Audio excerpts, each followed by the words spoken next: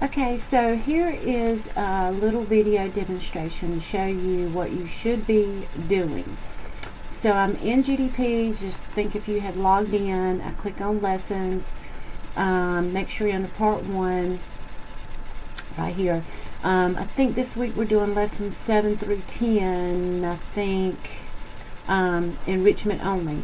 So I clicked on unit 2, 6 through 10. I come down here to lesson 7, enrichment, 8 enrichment, 9 enrichment, 10 enrichment. So these are the only ones that you're doing for this week. So when I click on that, I can go ahead and click next.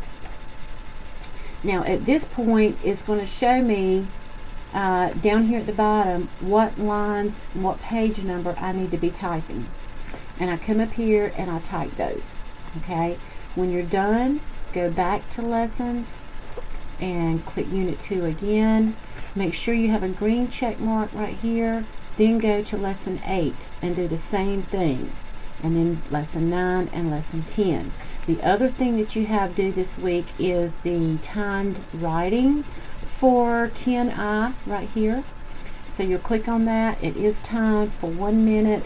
Again, it tells you what page and what line numbers to type.